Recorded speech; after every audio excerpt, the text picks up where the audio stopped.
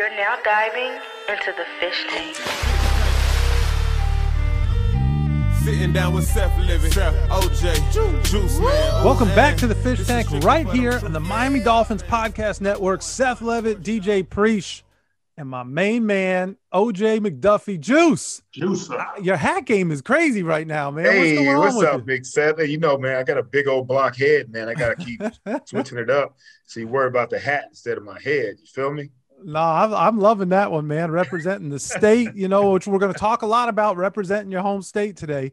But the hat looks sweet, So listen, Juice, I don't know what strings you're pulling, but somehow we've got another wide out in the tank. Not a shocker. We've got more wide outs. This is one, you know how like in training camp, they start counting roster spots and how many wide receivers can we carry on this squad? We got a whole bunch of wide receivers on this squad, but I'm so excited.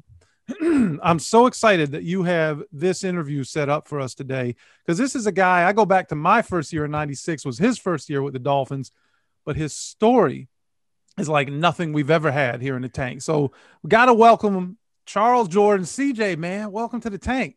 How you guys doing? Thanks for having me.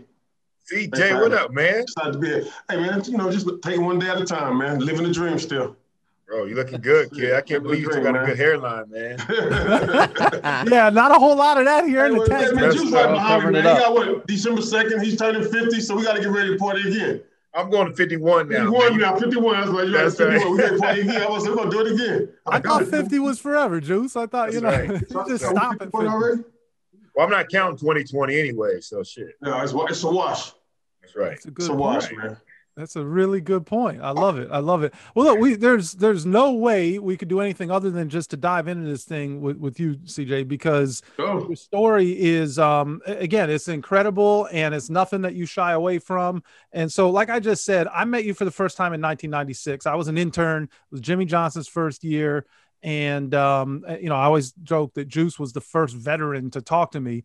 But the big, Jimmy's big off-season one of his big free agent signees, Juice, was Charles Jordan. And two things jumped out to me with that, right? Number one was, holy shit, we just gave a multi-million-dollar contract to a guy who's got 7 career catches, which that in and of itself was wild, but it also was like, what does Jimmy know that we don't, And the second thing is, Charles, is that, I read this article that Jason Cole had written in the Sun Sentinel. It came out in the summer, right after the camps, where you were just like the Flash out there, just blowing by guys. And your gang affiliations and your story of growing up in LA was just really kind of mind-blowing, and shot multiple times and stabbed and all of this. And you hear about this, you watch it in the movies, but to have a guy that's in the locker room with everybody else that I'm going to work with every day, he's my coworker, and you have this story. It was intriguing, and I was curious, and I kind of wondered all these things. So knowing all this, take us back to your life growing up in Los Angeles, how you found the streets or the streets found you, and how Charles Jordan Jr., you're a junior, right? Yeah, how Charles Jordan Jr. became Lucky. Was that the name? Was that the street name? Yeah, okay, so we're going off street names. I'm going to give y'all something to laugh at. So okay. I don't know if y'all can really see this picture right here. That's me sitting in that chair with a red bandana on my head, Ain't You Mama style. Can you see that? Oh, man, I can't, but you might need to text it to us. I'm trying to get a little closer to you. Oh, okay. Wow. Yeah, I can see it now. So that started for me when, growing up, we've been there my whole life. I was born in '69, and I was born right there in California, same area. And when I was in the 5th grade, it was about 1979, 80, something like that. Was the 5th grade, my dad left. And when he left and moved to New York, he left me with all women in the house to try to become a man. And when he left, I took the streets on as a father figure. I didn't have any respect for my dad at that point because I didn't know why he would leave me at that time. So it was but my mother would always just tell me, you're not gonna be the first, you're not gonna be the last. That dad's walked out this door, but your life don't stop right there. You know what I'm saying? So she just always tried to keep me pushing. But what I did was, I was still a little kid, little scary little kid, snot-nosed kid running through school. He pushed me, I'm gonna cry, running my sister. And so I just started taking the streets on as a father figure, and it kind of led me in a direction of a path I didn't want to go because I'm an extremist. So whatever I try to do, I want to be the best at it. And so when they took me to streets of gang violence, it wasn't until me and my sister went to a school that was across the street. Okay, you know where the facilities is, and you got the private facility on this side, and across the street you got the apartment complex. So if you cross over there where the complex is, that's all of a sudden not your neighborhood. Just one crossed over the street, you're on that side, you're in the wrong neighborhood all of a sudden. And we used to get beat up all the time coming home from school after school.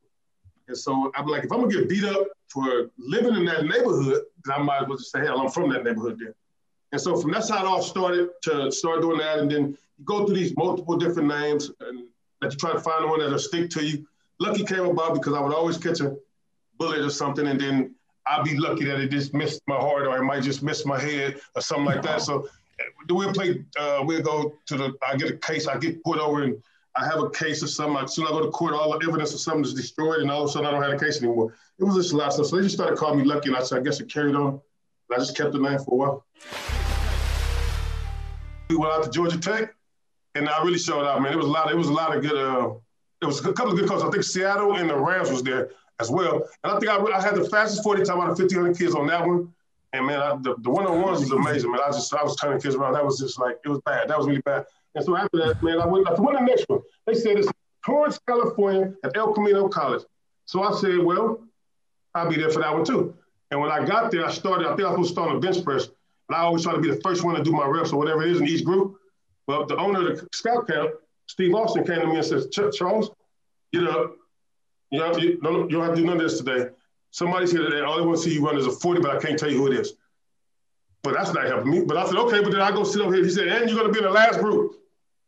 I said, man, I got to sit there for 5-6 hours just to be in the last group to run a 40. But I did it. You know what I'm saying? Like I said, the first time I ran a 40, I asked the guy, what was the fastest time? He said like 4:35 or something like that.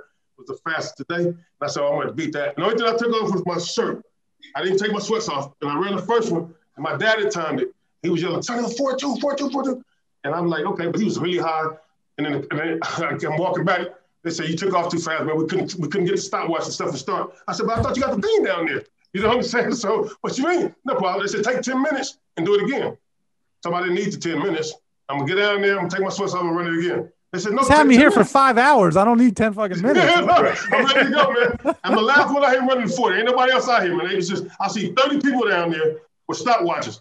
I'm like, man, that's a lot of people just for me. You know what I'm saying? So I got the big head going a little bit. I see 30 people, man. I'm like, shit, I got a chance to do something great. So then, hey, you know, I brought the best out of me, man. I ran the same time. I did it again and again and again. I ran it 3 times. And then when all them scouts ran to me, and then when there's one guy walking up, all of them walk away. And I'm like, for this one dude, now I'm pissed off because I like the attention. I was like, one of these got to sign me. If I got 30 people here besides one, somebody might get a job. Man, that dude said, how would you like to play for the Raiders? I kind of snapped too. I said, man, I would love to, man. But I keep talking to a dude named George Cares. He said, he don't do it. He said, I am George Cares. And then my heart started doing this. My heart started beating. He said, man, I am George Cares, man. He said, okay, I just come see about myself. What this all humble about you? Tell me what you can do or something. But long story short, man, when I pulled up, he said, they don't give me a card to the draft. That was the scariest line of my life. Like, I felt like I was waiting on my name to be called at the draft. Because I'm like, I want to see what the Raiders are going to take to see if they really will give me opportunity to come in. Man, all of a sudden, here goes some, Canada, Toronto's go bankrupt. They can't keep Rocket Ismail to the Los Angeles Raiders. They have his rights. I'm like, oh, fuck. Then they got Rocket. And they got Orlando Truitt in the 3rd round. And then they took James Jett, Olympic track star. You know what I'm saying? I'm sitting there like, oh, my God. We got Tim Brown. We got Willie Gault. Wow. Then I pull up. I see James Lofton. Man, we had Stan Gray. Man, we had a track team, man. It was like 13 receivers. Then they tell us we're going to go P5, though. I'm like, well, you just gave Timmy $3 million. You got Alexander Wright, do 4-1-2. That dude right there, yo, Willie Gault, you got $1 million. I'm looking at the shop like, well, I don't see how this is going to work out, you know, for anybody. But then he told me, he said, well, we just see. Okay, long story short, one day go by, they sign all people, sign the free agents everywhere. Charles Wood ain't nowhere. The next day go by, no call. The 3rd day come, still nothing. And I went to the shoebox, grabbed my little marijuana box. Well, looked like this didn't work out for me. Roll one. As soon as I lit it, my buddy said, the phone ringing. I said, who is it, man? He said, the call ID say, man, say Los Angeles Raiders. I'm like, this. I'm like, God, what still I put that thing out so fast, man. Look at it. I went in there, called it was George Cares, man, telling me to be at the Sheraton 3 days from now. To be at the Sheraton, they have a rookie camp. They're gonna bring me in for rookie camp, man. And that was, oh man, my heart just was pounding so fast. I was so excited, man. And then when I went into that camp that day, man, I honestly felt like throughout that whole process, I looked at, this is where the gang stuff for me came into play. I felt like everybody in that building was all Crips, and I'm the only blood in there. I gotta outdo all of them, because we all looking for the same job. So if you're in this wide receiver room, I don't want to be your friend. You know what I'm saying? Because we fight for the same job right now. That's how I felt, because I was looking at everything they had. And the first time we get out to that practice field, we did one-on-ones. After the second route, Al Davis said, "Come here, take me upstairs." They took me upstairs, and I didn't practice no more for the 3 days at rookie camp. I just did one-on-ones on that first Friday or Saturday morning. And after that, he took me upstairs and said, "You come back tomorrow morning at 8:30. He's going to sign me on a 2-year contract." You just talked a little bit about Howie Long, man, which is outstanding. I meant to say about that. I said I'd like to say this. Howie was working with Fox, and he was working with Jimmy. And me and Jimmy started off kind of bumpy in '96. First day of training camp, J.B. Brown that fell on my ankle and kind of gave me a fracture, a bad fracture. And I couldn't really walk on it, but Jimmy and KO would make me practice every day. Anyway, I'm leaving the building on crutches. Can't put no pressure on it. But every morning I'm coming in on crutches, can't put no pressure on it. But then when it's time to go on the field, they take me every time we go out. Long story short, I stopped doing that, upset at Jimmy, so we had a problem. Jimmy had Fox come, I forgot what game we was playing, but they worked it. Howie Long came, Jalen was stretching one day, and Howie said, "Come here, let me talk to you." He walked me to the side. He got in my ass, man, real bad. And he was just telling me about relationships and why I was there. And then he was like, "How many stacks?" He asked me about my stacks. He said, "So when it was time for Jimmy to get you, I told Jimmy to come get you." Because I said, "Man, this kid right here, play with him." And I told him about how you destroyed our defense when you was on that scout team and got us ready each week, and we couldn't stop you, and we knew what you was running. You know what I'm saying? And so when Howie said so, he said, "I need for you to be a professional and stop with the bullshit." You know what I'm saying? He broke it down to me, right? And so when I realized that was a call that he made with Jimmy to do that, I felt obligated to do right by Howie for speaking up for me like that. But yeah, Howie did that for me, man. He did. He told Jimmy to come. I'll tell you what I did get from that, though. And being around Juice and some of these guys who was young professionals at the time, I did, if there's anything I can take back, it's do a redo, a do-over, right? It would be my attitude.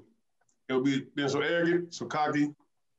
I would do away with that, and I would do more of being a professional than feeling like it's the streets, okay? Because it's two different things. This is your job. That mentality was still there, right? Yeah, but the thing for me was I grew up to where your word is everything to me.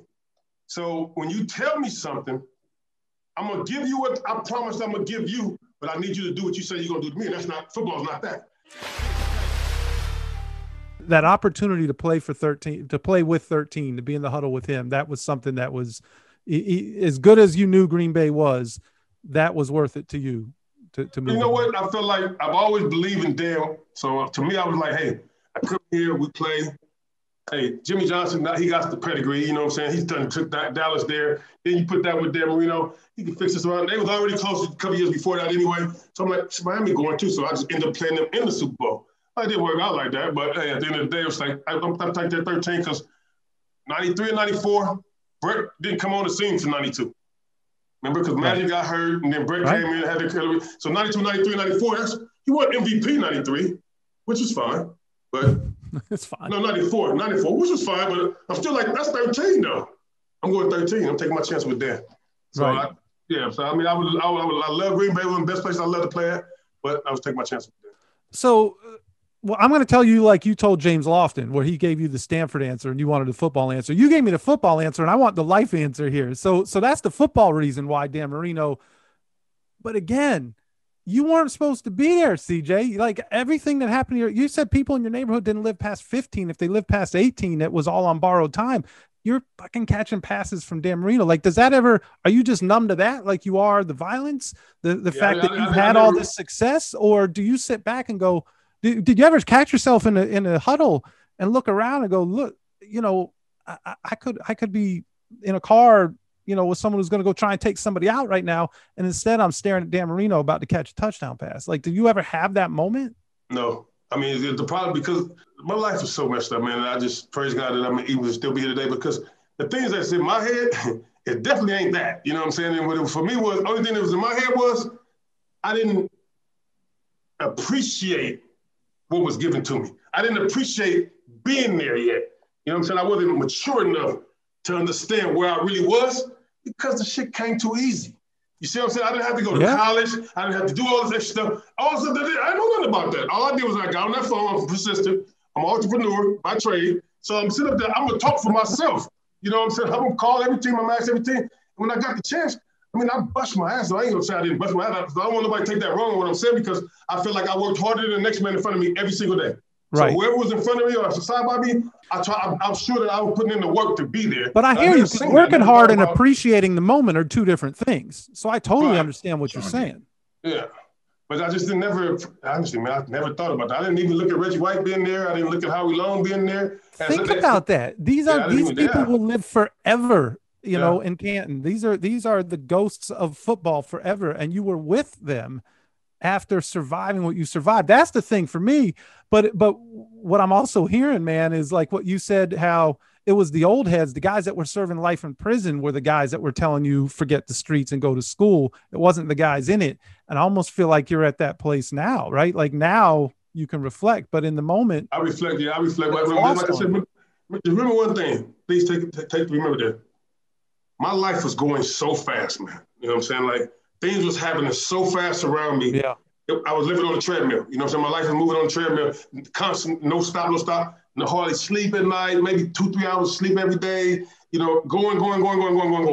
So I didn't have no chance to really sit back, man. I think at times, I promise you, I think one day that I really realized what I was doing when it was all gone. I really look back and said, man, that's you right there.